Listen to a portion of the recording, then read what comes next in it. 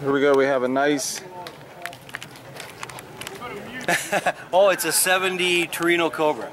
Cobra. What kind of engine you got in there? It's a 547 Cossi Boss 9. Okay, you want to give me a little walkthrough? Sure. What all have you done to the engine? Pretty much everything. It's 1471 alcohol injected. Blown. Size blower. Pretty much speaks for itself. What size blower? It's a 1471. Wow. Yeah, little field. Is this a fiberglass front end? Yeah, And yeah, it's all glass. where are you out of? I noticed a little bit of an accent. Yeah, we're out of, well, I'm north of Toronto in Okay. Ontario, Canada. Canada, huh? Yes, sir. All right. The chassis was built by Angelo Frasca at A&D Performance in Brampton, Ontario. Transmission? It's a 4-speed Lanco CS1 core spline. What kind of rear you have underneath? It's a 9-inch Ford. What kind of gears you running? 456s. That's not bad. So imagine it's a beast on the street, huh? That's a handful for sure. I really haven't had a lot of time with it since I got it back. And Canadian winters, we don't get a lot of time, you know. Exactly, a lot of road time. Pretty much. So have you? You said you got it back. Where was it? Well, when it was at A&D getting the chassis done. Oh wow. So is that new from last year, or? No, it's the same as it was when it was here last year. But basically, when it left here, it went home and sat in the garage all winter. Okay. Seems in Canada we only get about 3 months of summer, so. Exactly. This year should be a bit better. We'll have a bit more time with it now. So do you know the weight of the car? I don't know the weight of it. I'm going to weigh it later on this afternoon. I'm assuming it's probably around 3,200 now. It might be lighter than that. There's not a lot of car left in it now. What kind of horsepower is the engine putting out?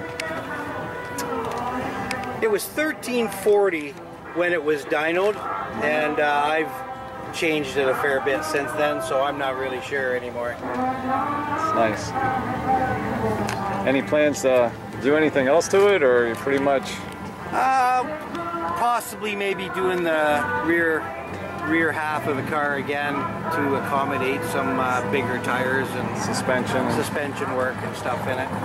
Awesome. The back half of this car is still, you know, from the 90s basically. Right. So.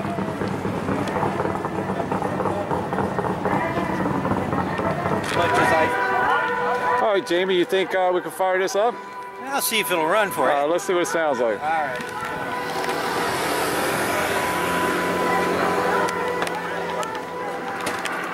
Series XM, 60s on 6, are due to win from the summertime, 1965. Come on.